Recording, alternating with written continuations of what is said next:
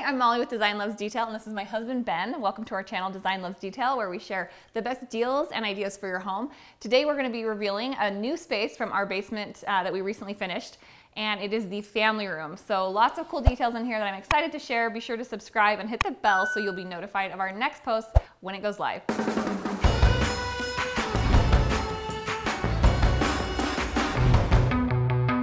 So down here in our family room, we wanted to have kind of a relaxed feel and be really casual, but still inviting and of course, I mean, it still has to look nice. So a lot of fun details, essential, of course. A lot of fun details down here, like these arches. I kind of wanted to mimic the arch that's in the kitchen where I did that over the range hood. And this is a similar look that is on either side here. And then we did an alcove to put the TV in. We couldn't put a fireplace down here, and I wanted it to still have really cool interest. And so I think this was a great solution to bring a different detail that maybe you don't see as often. Now, there's currently not a TV, but there will be. At some point there will be.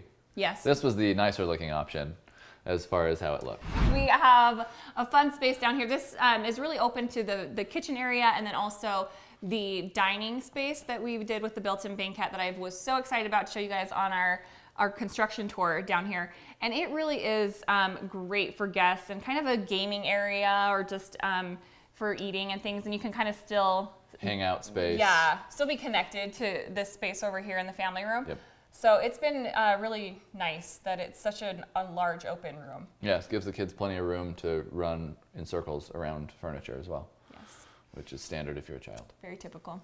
And then the theater doors in here are a great accent. The color of those is, it matches the cabinetry that I did in the kitchen, so it kind of ties that throughout. And then they're just such a statement piece. These are from a local company called Raw Restorations. And it's a family-owned business, and I love working with them because I can just send them any drawing or picture that I want built, and they can do it. They're just so good with woodworking, and I just can't say enough good things about. Yeah, the doors are really cool. And they were quick at building them. Anyways, so check them out if you're looking for any type of. They do really cool wall art with inlaid wood, and then also custom doors like this, all kinds of barn doors and sliding doors. So, oh, I'll link the track for you guys as well, because it is a brass track, which is, I think, really unique, and it's actually pretty reasonably priced too, so pretty cool. With the furniture that we brought down here, we actually used the sectional that we've had upstairs, which is one that we have loved. It's awesome, and it breaks down into 3 pieces, and so it's really nice to, if you have a tighter space, to be able to fit it. It's actually a 4th piece that can come as you can use it as an ottoman or a chaise piece. Yeah, it kind of makes a chaise on either end. So that's one I really recommend. And it's a neutral kind of grayish tone, which is it's kind of walks that line of being a nice light color without being like one you're scared to have your kids touch.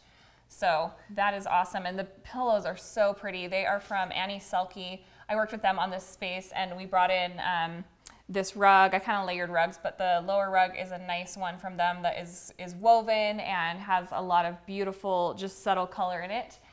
They had that available in a few different colors, and the pillows kind of mixed a little pattern, but kept them pretty neutral. So they have been a nice little accent in this space, and they are also indoor-outdoor pillows, which is cool. And so the fabric is really durable. Even though it looks like linen, it's actually a polyester that can be washed, and so you can just zip those off when the kids get them dirty, which hopefully they don't, but still they will clean up inevitable. Well.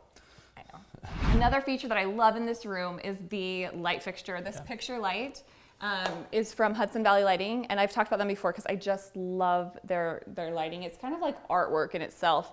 And this one comes in a bunch of different widths, so you can get the perfect size for if you're going to use it over artwork, or you can use them over shelves. They're just a really nice accent piece, and brings kind of that little classy detail into the space, which I love. Down here in the basement, we used Hallmark floors. It's an engineered hardwood, and this is actually the same floor that we used upstairs. I've been really happy with it. It's an oiled wood, so I did want to bring up that if you use an oiled wood, it's totally different than a typical hardwood floor that is sealed with polyurethane. What the oiled wood floor is it gives you a nice matte look, which I love. So your wood's not like shiny. It looks more natural, a little more raw look, but you cannot wash them with water. I have had so many people that I've just come across that have ruined their floors. Yes, yeah. Yes. And I'm like, wait, it's an old floor, don't do that.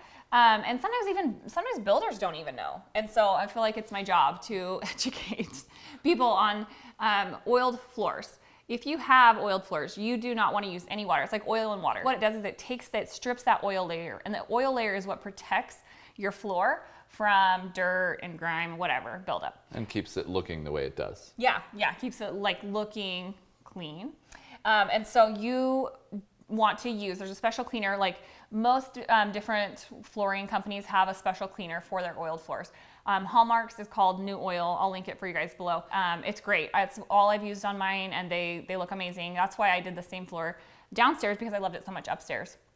It's a great price point. It's really reasonable, but it looks high end, which is what we all aim for, right?